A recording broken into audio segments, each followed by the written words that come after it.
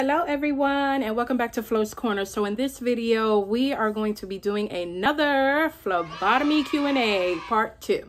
So here I have all of the questions that I am going to touch up on. Like I said, you guys did not disappoint. Y'all was asking questions and I tried to let y'all know that I'm gonna get right to it as soon as I could, and here we go, y'all. So question 1 reads, how do you know which tubes to spin? Okay, when I worked in the hospital, I did not spin any tubes. We were just phlebotomists. We just drew, and then we sent the specimens down the chute, or we walked down there ourselves and handed them over to the lab. So normally they kept the phlebotomist and the lab technicians separate. So when I was a phlebotomist in the hospital, we didn't touch on anything besides drawing the patient and the color of the tubes that it was supposed to be. We didn't do any spinning.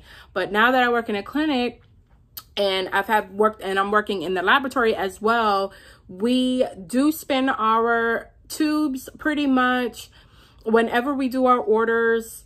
And the requisitions come in of the patients and stuff, and it'll tell us which ones we have to draw, like a quantiferon, or we have to draw RPR, anything like that. Whenever we type those in, normally when our requisition prints out, it tells us what the tubes are. So I'm going to insert it here for the company that I work for now. Like here you'll see it says serum separator tube, and it'll also say RPR, which is what the test that is going to be, because I am going to draw for an RPR that's going to be tested. So the serum separator tube just means that it's going to be an SST, which means that most SSTs are the ones that are going to get spun normally. So like I said, if I was working in a hospital, I would draw an SST and then we would send it to the lab and they spin it. But because of where I work, I will draw the patient and then I will let it clot, and then I will centrifuge it, and then, well, which means spin it.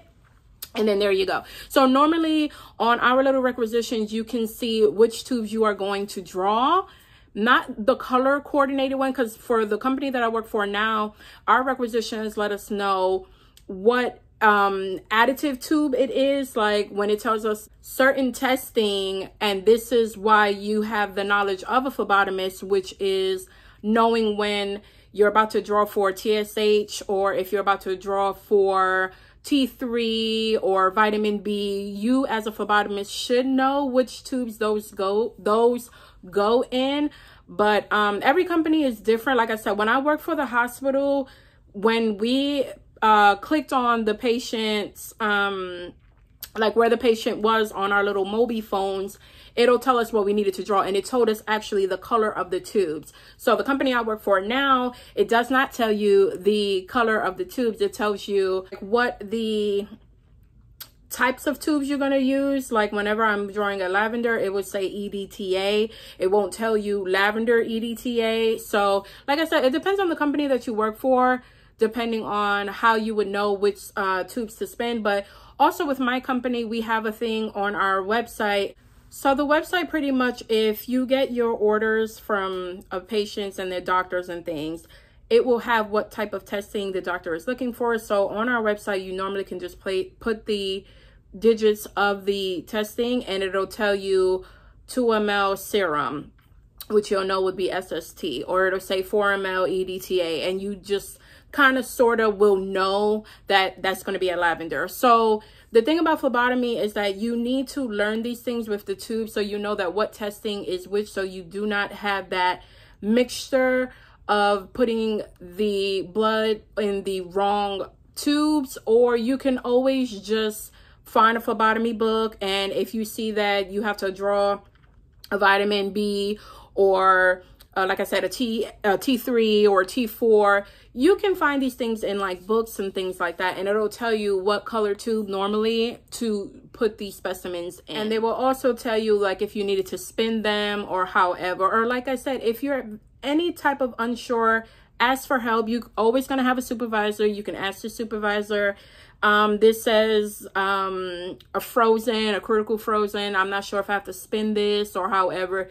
ask questions and you'll find out what tubes you have to spin so you're not confused. So definitely have knowledge of the type of testing that you will need to do in your phlebotomy career, because like I said, sometimes you just don't get a job where they will tell you the actual tubes. They'll tell you the type of test that needs to be done, which will in turn you should know, or like I said, you can look up to see which tube that specimen is going to go in. And the more you do it, the more it becomes repetitive. And that's from anywhere that you go. If you know that you're going to move from jobs or going from a hospital to a clinic, a lot of the times the tubes are pretty much the same. The only thing I noticed that's a little bit different is that sometimes the SSTs tend to be like a different color, different places, like they're tiger tops over here at a clinic, and then they may be a red or something like that. So you just, you know, ask questions. Like I said, you know, if you see a tube that just looks unfamiliar to you, just ask questions like, what is this? Oh, that's an SST tube. Okay, so you know that all your SST draws you're going to place into that tube. Okay, question 2 asks, what is training like when you get a job? Okay, so you guys know that I came from school and I got my first phlebotomist job as in the hospital. So pretty much training was, I think I trained for at least 2 weeks normally, and pretty much you are following a phlebotomist, you are shadowing another phlebotomist, and it's normally up to your trainer. They'll show you like the little procedures, like they'll tell you to bring what to bring into the room. What do you do? Like scan the patient's wristband and, you know, obviously show you where everything is. You're going to know where all the inventory is and, you know, stuff like that. What you're going to need for on your mobile cart. And however, you know, they'll also give you, if you've never been working in the hospital, they're going to show you all the floors, where to go, you know. But most of the time you'll see a couple of drawers probably from your phlebotomist that you're shadowing, and then they'll tell you, okay, well, are you ready to draw? You know, now let me see you go ahead and, you know, do what I just taught you. So pretty much the same thing. That's pretty much how training is. It's nothing really hardcore.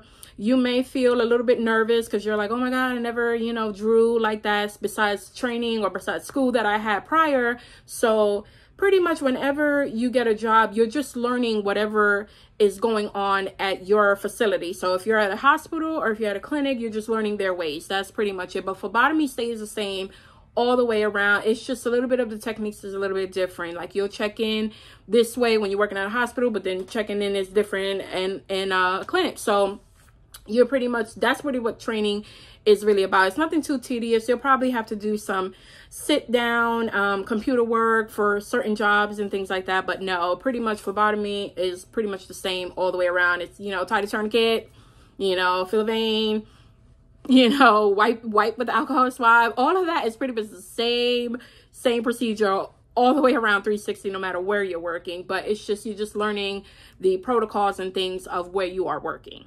Okay, so question number 3 says, how do you know what tubes to draw for each patient?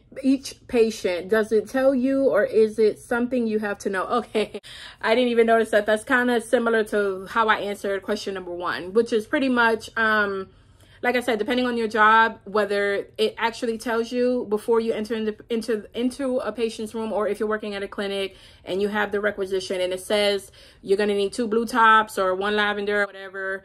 It depends on where you're working, but it is good to have knowledge of what testing goes in what tubes, because you may work at jobs where you're not going to actually see it say the color of the tube, but it's going to tell you what kind of test is going to be tested. So as a phlebotomist, you should know what certain tests, the color of the tubes are.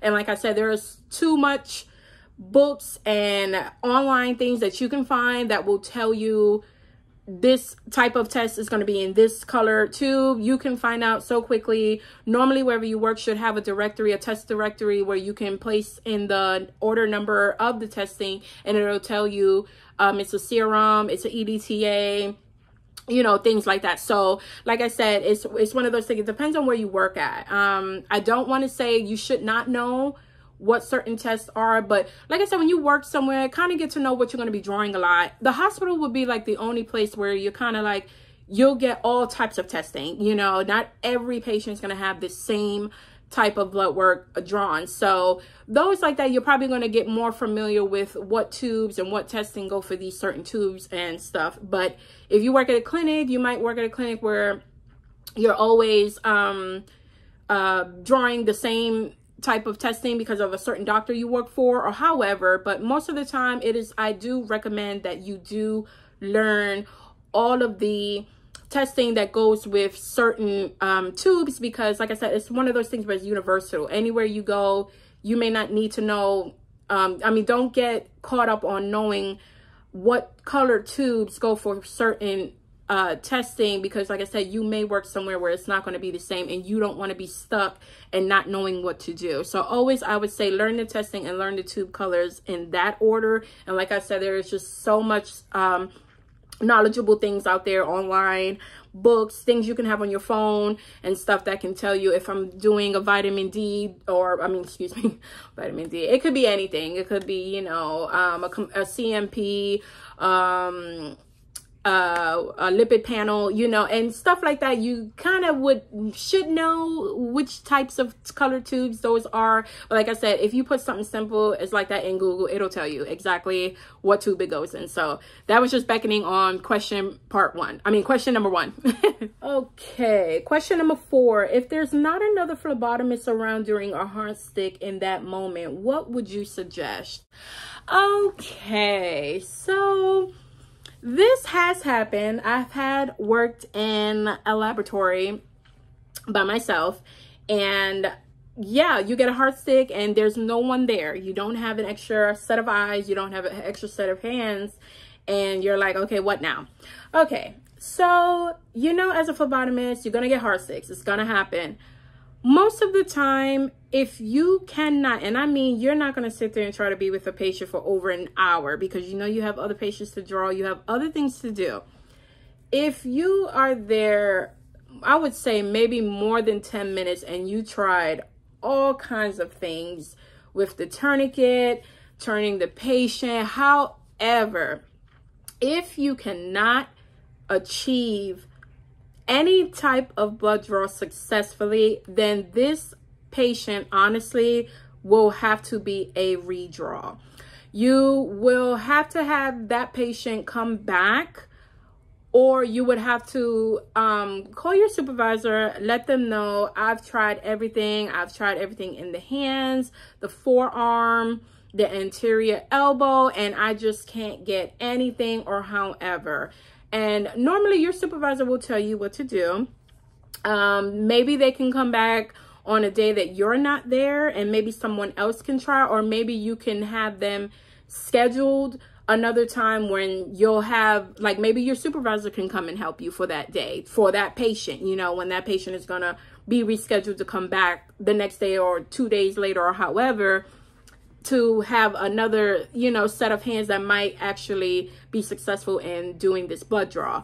But that's the only thing that I can say, because there's nothing else that you can do. If you can't get this draw, you can't get it. It's just no other way. I mean, we can't snap our fingers and go, give me the blood. It's just not going to work. And like I said, you don't have that much time to focus on this patient when there are other patients coming through that door or however. So normally the person will probably be a redraw, or your supervisor may say to send them to another lab. It's part of our company, but it'll probably be like send them to another lab. And then also, obviously, you definitely will send information or call back to wherever the patient came from, normally like whatever clinic they came from or a hospital and everything like that. And you will definitely let them know that this patient was a heart stick. I was not able to draw this patient, and I called my supervisor, and this is what's going to happen. Normally, like I said, a redraw, they're going to be sent to another laboratory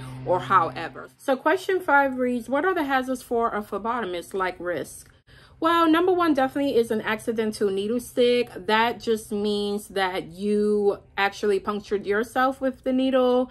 Now, that can be very dangerous, honestly. Everyone knows that, because you don't want to stick yourself by accident before you even got to the patient, or you don't want to definitely stick yourself with the same needle that you stuck a patient with, because we don't know what everyone has, and there's so many other pathogens and parasites and all kinds of things that come from blood. So that's also part 2, which is bloodborne pathogens that can get into your system, and that's not great as a phlebotomist, just knowing that.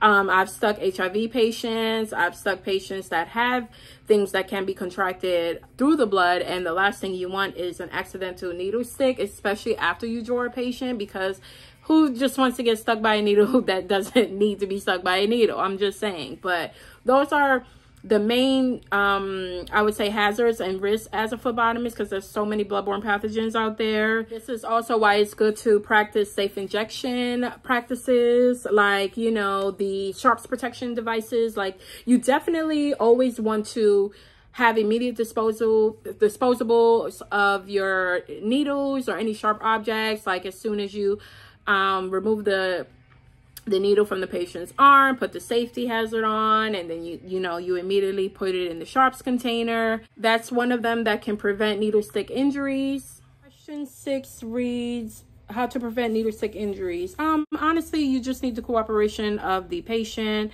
Pretty much, you know, talking them through it, making sure that no one moves or anything like that. Make sure your area is a well-lit area that you can see what you're doing. Make sure it's clean, that there's nothing around to get in the way, so that you don't, you know, jerk a certain way and accidentally poke yourself with the needle. There's a bunch of different preventative things that you can do to not get stuck yourself by a needle. Question 7 reads, what are the main gauges used for blood draws? 21 gauge is normally the standard universal gauge size of the needle that you would normally use. Those are really for people who have good and stable veins normally.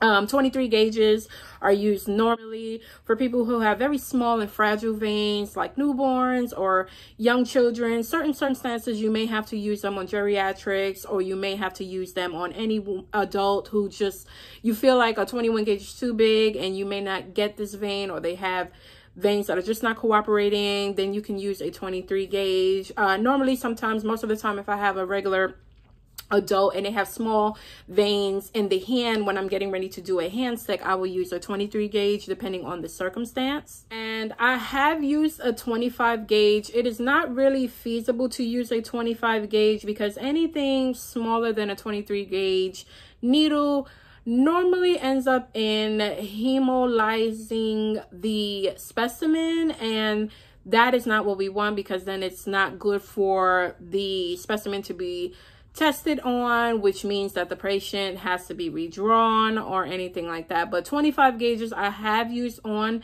a newborn, or I have used on a very small child, like I would say toddler stage, maybe. Sometimes you might use a 25 gauge, but those are like once in a blue. It's not something that I naturally use all the time, but that is very much smaller than a 23 gauge, and that's normally for like really tiny veins. But you definitely have to use your phlebotomy procedures when using a 25 gauge, because you don't want the specimen to be rejected because of excessive hemolysis. So question 8 reads, advice for left-handed phlebotomists.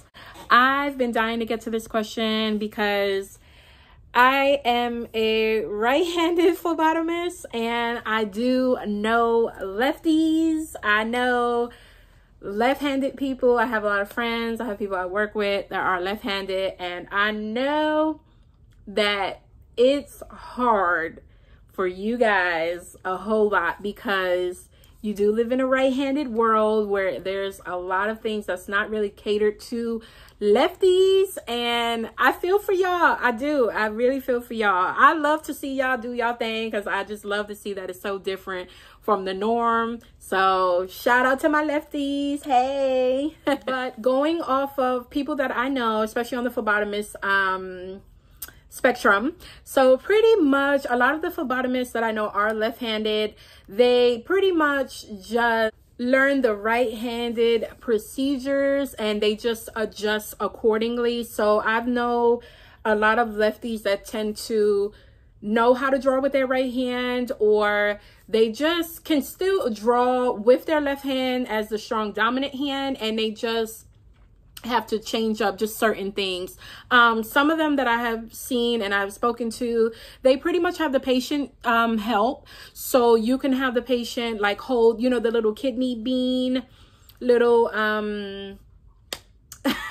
little how do you call it? Is it a cup or a tray? I really honestly don't know, but it looks like a kidney bean. If you worked in a hospital or worked in the medical field, you'll know what that mean by that. But pretty much you put like your tourniquet and your tubes and everything like that. You bring that into the patient's room normally, or if you work at a clinic, it's normally there for you to have by your side. So you have everything in this one little dish so that you can get ready to draw your patient successfully. So I know for the lefties, they'll have like the patient help out, which is like, I've seen them say, can you give me the purple tube? Could you give me the yellow one? They'll say that for the patient to, you know, because the patient's arm is pretty much there. So the other one is kind of free. So while they're kind of like, you know, once they get the draw and everything like that, because of the right-handed desk and things like that, it may not be feasible for the left-handed person because their hands will kind of just get in each other's way.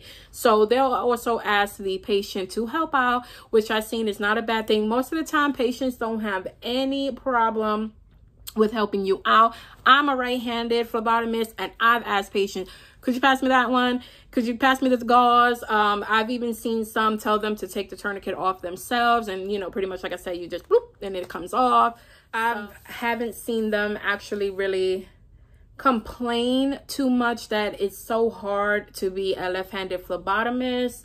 Like I said, it's one of those things, some of them already kind of just adjusted according to the world anyways growing up, because they know everything in school and things like that. The world just doesn't always cater so much to the left-handers. So I know that the lefties that I know, they just adjusted to how the world kind of is. I mean, they still obviously do everything with the dominant hand, which is going to be your left and things, but most of the time with jobs and things like that, if they know that it caters in this particular way, a lot of them knew how to change it up pretty much. I don't think it's impossible for anyone to be in the medical field and be a left-handed person in such a right-handed world where everything is just according to the right-handedness. I don't think it's impossible for you not to be successful at anything you do. You know, you just have to, we're humans, and we adjust. So definitely shout out to my lefties. Let me give y'all some inspiration. Don't give up. Y'all can still be phlebotomists just as much. I'm going to insert some footage of what my like table and stuff looks like in my clinic, so you can see here that it is made for the person to put their right hand here, which may make it a little bit difficult for a left-handed person to draw this patient. But also over here on the left side, you can draw the patient on their left hand as well. You can just pretty much like make it comfortable for your way. And also here you see I have this little cart which has all of my stuff in. I've shown this cart in many of my other phlebotomy videos, which just shows all the utensils and all of my instruments that I'm going to be using to successfully draw my patients. And here you can move this. I feel that if you needed to move your station just a little bit over, so it's not like see right here on this wall, then you can place it there, and maybe that might be more beneficial to you as a lefty. Like I said, you kind of work with what you got. I've seen lefties, they take they've had chairs near them, like those little rolly chairs. It almost looks like a stool, but it has the wheels at the bottom. They roll that over if they need that for their little kidney thing or their little tray to sit on there while they are able to draw the patient, then that works as well. Like I said, you make it work for how you want it. And also talk to your supervisor. Be real, because sometimes if they need this site covered and this site needs a phlebotomist or however like that, I'm talking on the clinical world, you have to do what's best for you. If this is going to be where you're going to work, tell them, hey, I need a little stool or I need a little chair or something like that with wheels so you can adjust accordingly. And I don't think they'll ever really honestly give you a problem, because they want that phlebotomist to be there to successfully draw these patients. Then they'll make it very suitable for you. So do not be afraid to speak up. Question 9 reads, can a phlebotomist also be a lab technician? Of course, y'all. You can definitely do that. I noticed that you can do that, especially when I worked in the hospital.